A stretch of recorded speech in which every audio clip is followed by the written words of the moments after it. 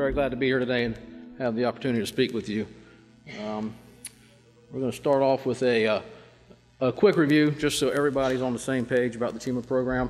So a CHMA is a grouping of commercial citrus groves that are in close proximity to each other, and these groves work collectively to control the Asian citrus psyllids. That's what it is.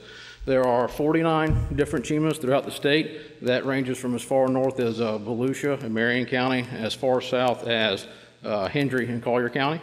Within the boundaries of the CHMA program, there's just a little over 486,000 acres of commercial citrus. That's not all of the commercial citrus in the state. I believe that number is somewhere around 524,000 acres. So we have the majority of the commercial acreage in the boundaries of the CHMA. One of the key components of the CHMA program is the joint scouting effort going on through USDA and FDACS. The scouting has been going on since August of 2011, and when the scouts come to your grove, they'll call you, let you know they're coming, and when they enter the grove, they're going to be sampling 50 trees total in the block. The process of the sampling is they will sample 10 trees on each corner of the grove, so northeast, northwest, southeast, southwest, for a total of 40 trees, and then they're going to sample 10 trees within the center of the grove for a total of 50.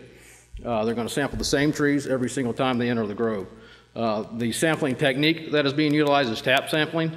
So they put a sheet of paper under the tree branch, bang it a few times with a stick, and any pests, especially psyllids that are there, are going to fall on that sheet, and they get a count for each of the tap samples. At the end of the 50 tap samples, they total up how many psyllids were found, and then that number is reported back to DPI in Gainesville, at which point it becomes available on the CHMA website. As of right now, we're scouting around 5,500 blocks throughout the state. We do have a little room to add some more scouting locations, so if you have something you want to get scouted, perhaps we can make that work out for you. Get a hold with either me or Greg Carlton, Tim Riley, and we can work with you. Okay, so what we're shooting for in the CHMA program is coordinated control of the Asian citrus psyllid. So that's area-wide pest management, where prior to HL being green and all that stuff, we kind of we're on a farm-based approach or an individual approach, and we're moving away from that idea now with the area-wide management strategy to more of a cooperative, community-based approach towards psyllid management. And where you see the area-wide approaches being utilized is when you have a pest that's highly mobile, kind of like a psyllid is. So that's why we have employed this strategy against the psyllid. And the psyllid behavior, lends itself to being highly mobile. You can have your neighbor's grove a couple miles down the road with psyllids in it, and by the end of the day, your neighbor's psyllids could become your psyllids. They can cover that kind of distance. So the characteristics of a coordinated spray. There are two main things that we look for when we put these together. That's the timing and that's the mode of action. And we'll get into this a little bit more. So your normal CHMA activities. Most of the CHMAs that we have out there that are doing very well, keeping psyllid populations very low, are aiming for 4 to 5 coordinated sprays per year. And when we start out with the planning process of the coordinated spray program, we usually start in the dormant period with the first 2 dormant sprays. The first one normally taking place in the November to December time frame. Second dormant spray coming in somewhere around in January. Following that, the petal fall spray, which a lot of people are in right now, very critical spray. The psyllids that have somehow managed to survive the winter and the 2 dormant sprays, they've made it all that time to make it to spring flush, and they're looking for that nice young tender feathering flush. They're going to lay their eggs on it, and it doesn't take but just a few psyllids to cause a big spike in population. So this spray is vitally important. Then if you're going for the 4 sprays per year plan, the next one on the list would be the fall spray, taking place somewhere in September, October, something like that. And then if you're going for the 5 sprays a year, there would be an additional spray during the summer, usually falling in between the 2 oil sprays. So back to the mode of action issue, what's in the tank? When we're lining these sprays out, we're trying to keep it simple. All we're looking for here is agreement on what mode of action an insecticide is going to be used. That's it. So we selected the pyrethroid or organophosphate. Let's go with the example. We choose an organophosphate. Well, there are a couple different options there of insecticides in that mode of action. You can choose whichever one you like. It doesn't matter to me as long as we stay within that mode of action. And then what else you add to the tank, that's your own business. We're not in the business of talking about nutritionals or miticides or fungicides, that kind of stuff. We're just trying to get agreement on the mode of action of the insecticide. And so putting all this together and getting success, there's 4 key ingredients to getting success. And the first 3 that you find in all the CHMAs that are active and successful, the first is leadership. In these CHMAs that are doing very well, you see at least there's 1 or 2 people that have stepped up and provided some leadership to the operation, not necessarily making all the decisions about what's going on in the CHMA, but they're helping to facilitate the activity of the CHMA.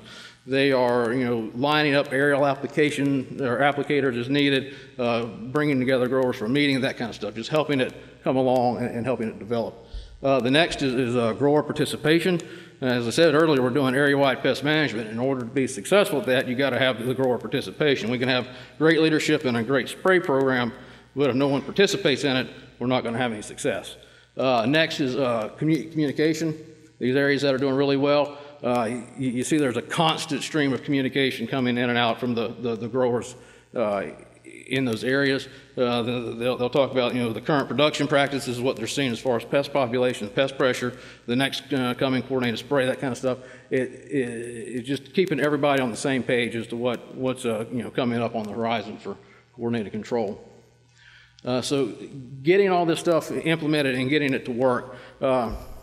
Each CHMA operates on its own, so what might work in Orange and Lake County might not be the best plan for a CHMA down south. So we need to tailor the activities of each CHMA to what's going on in that area. And so the spray program is determined by the growers of the CHMA. So it needs to be a collective effort on what's going to be done. The coordinated sprays are designed to be inexpensive, inclusive, and simple. So simple, we're trying to keep it down to just the mode of action and the right timing. Inexpensive, most of these CHMA sprays, you'll find some kind of aerial component to it, and those aerial sprays can be fairly cheap in the right circumstances. And inclusive, of course, everybody wants, we want everybody to be involved in the process and definitely participate.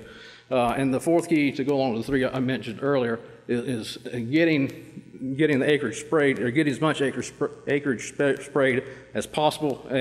I'm sorry, spraying as much acreage as possible as quickly as possible. So there's been discussions about coverage, gallons per acre and stuff like that. You can spray it however you like. If you like an airplane or a helicopter or a ground rig, that's fine. But we got to get through it as quick as we can and get as much of it covered as we can. So let's get into some of the results now. This graph right here, all the graphs you're going to see going forward are going to depict the average number of psyllids per block, and in this case we're looking at the state, the rest of them will be on a per CHMA basis. So the average number of psyllids per block for the entire state. And the blue line is showing 2012, red is 2013, and in 2013 we did pretty good over the whole course of the year. We were a little bit higher than we were in 2012 during the bloom period in here. And then we come to 2014, we're about the same level we were in January of this year as we have been for the past 2. February, we've never been that low on a statewide basis, so we're doing better there. And then March, we're kind of at the same place we were in 2012, but lower than we were in 2013. Hopefully that line will taper off as we go into April with all the petal fall sprays that are going on. So let's look at an individual CHMA now. So the Berea South Frost-Proof CHMA is really one of our shining stars. This graph again is showing the average number of psyllids per block for the entire CHMA, and the red line is 2012, black line 2013. So we've got 24 months of data here, and over the course of those 24 months, there's only 3 occasions, and they were all in 2012, where this CHMA produced an average psyllid population of 1 psyllid or more per block. All the other 23 remaining months out of that 2 years, or 21 remaining months out of those 2 years, this CHMA maintained an average of less than 1 psyllid per block for the entire CHMA. That's pretty phenomenal psyllid control. They are utilizing 5 coordinated sprays per year, and if we look at the green line for 2014, in January this year, they're lower than they ever have been. Same situation for February and March. That's the lowest population they've had ever. So this CHMA is really doing a really good job. Let's look at some of the maps here. So this is a map from the CHMA sectional mapping program.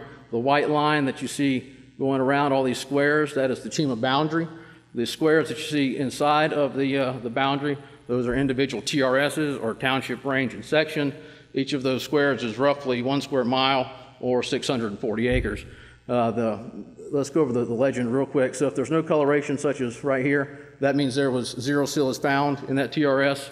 The green indicates an average of less than 1 psyllid per block for the TRS. Blue is an average of 1 to 5 psyllids per block for the TRS. And then yellow is an average of 6 to 10. Red is an average of 10 or more. So when we look at the map, we definitely want to avoid the yellow and red colorations. So there's only one here, and this is back from February and March of 2012. We're going to look at a year-by-year case here. And at the very top of the map, we have the average psyllids per section for the entire CHMA. So we're at 0.41 for February and March of 2012. Go forward 1 year. We're about the same level on the average, but again, we don't see any yellow or red on the map. That's good. And then we fast forward again one more time to March of this year, and we're at an average of 0.07. So almost 0 psyllids were found in the entire CHMA March of this year. So that's what we want the map to look like. Most of the TRSs are showing no coloration, meaning 0 psyllids, so that's what we're shooting for when we look at these maps.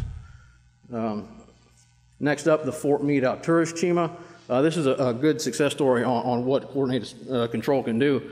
The red line showing 2012 and the black line showing 2013. For 2012, there was not a whole lot of coordinated control going on there. Then we got to about September of 2012, and at this time there was a reorganization of the CHMA activities in this area, and they coordinated a fall spray with about 5,000 acres participating, and they dropped the population pretty, a pretty significant amount. And then in November, they did their first dormant spray, and there was about 7,500 acres or so participating in that, and they significantly dropped the psyllid population. And then in 2013, they hit their second, or January 2013, they hit their second dormant spray with about 10 to 12,000 acres participating, and they have maintained that level of participation throughout 2013, and we can see the clear difference between the 2 years as far as psyllid population goes. Coming in for 2014, they're doing better in January, February, and March of 2014 than they have done in all previous years according to the scouting. So they're maintaining their good psyllid control. Here, we'll look at the same series of maps again, this time for Fort Meade, and we see the squares again, a lot of yellow, a lot of red on the map. This is for, again, February and March of 2012, a lot of color on there. Our average is 6.05. Let's fast forward 1 year to March of 2013. We've gotten rid of some of the yellow and red on the map, but there's still, some decent psyllid populations, some higher counts coming out of there. Our average is at 3.36. And then we move forward to March of this year, and we see that we've gotten rid of most of the coloration on the map totally. We've still got a few spots in yellow that are showing up, but our average has dropped to 0.88. So over the course of 3 years now, the psyllid population has significantly declined through that time period. Next up, northeast DeSoto. This is down towards Arcadia, another good functioning CHMA. It's one of our larger CHMAs, over 30,000 acres of commercial citrus in here. And with that size of of an operation, you're going to have a couple occasional spikes. But for the most part, they do a good job on their coordinated control. They've got good participation. Every now and then, they'll have somebody who doesn't go, and you kind of leave an island. Somebody who doesn't participate in the spray, leave an island of psyllids out there just to reinfest treated blocks. But if we look at 2014.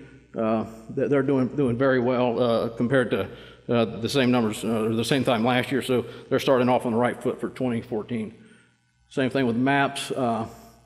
In February and March of 2012, an average of 0.46, a little bit of yellow on the map, not too bad. Then in 2013, they have a few hot spots in there. So last year's bloom was a little different, so we can attribute that to the bloom. the average there was 2.08. And then we go to this year, March of 2014, and the majority of all this big, huge planting in the citrus is showing either 0 psyllids or an average of less than 1 psyllid per block for the entire CHMA. So that's what we're looking for. Our average is back down to less than 1. So a good demonstration of coordinated control there. So South Lake West Orange. For a long time when I had these in a presentation, it was kind of to show what to avoid.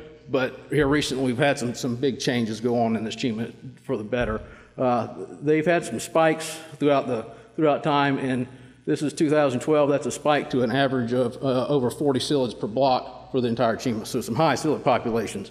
Same thing happened in 2013. They ended up 2013 with an average of just over 35 psyllids per block for the entire CHMA. There's been some reorganization in this CHMA, and in January we conducted our first true coordinated spray. And as a result, here in January is when it happened, and then resulting in that, in February, we've dropped the psyllid population to the lowest it's been ever. So it's never reached that level of control, and that population maintained itself into March. So hopefully we'll get the same thing in April.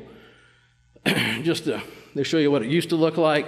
Remember I said you want to avoid the yellow and the red on the map? Well, the whole thing was red. We had an average of 27.2 psyllids per block on an average for TRS. And so this was again for 2013, February and March of 2013. And we'll fast forward to January of this year. This is what the map looked like while the spray was going on in cycle 44. And in cycle 45, I'm sorry, let me back up one. So we see our average was 24.08 in cycle 44. In cycle 45, following the spray and after all the scattering results came in, it's dropped to 6.7. So one coordinated spray significantly reduced the psyllid population in this CHMA. And this is what, an aerial map showing the groves that did participate in the CHMA. In yellow are groves that were sprayed by air with a helicopter at 2 gallons to the acre. Red indicates groves that were sprayed by ground, so whether it was a speed sprayer or ULV machine. Altogether, we had about 1,300 acres participate with the helicopter spray and another 3,000 acres participating with the ground rig spray. So about 4,200 acres participating, and what a result. We've got another spray coming up here soon. So if you are in the Orange Lake, Marion County area, this is what you've got coming up. The next spray for the South Lake West Orange CHMA and the Green Swamp CHMA will be April 28th to May 5th. And if you're in the Central Lake North Orange CHMA and the North Lake South Marion CHMA, the next spray will be May 5th to May 12th.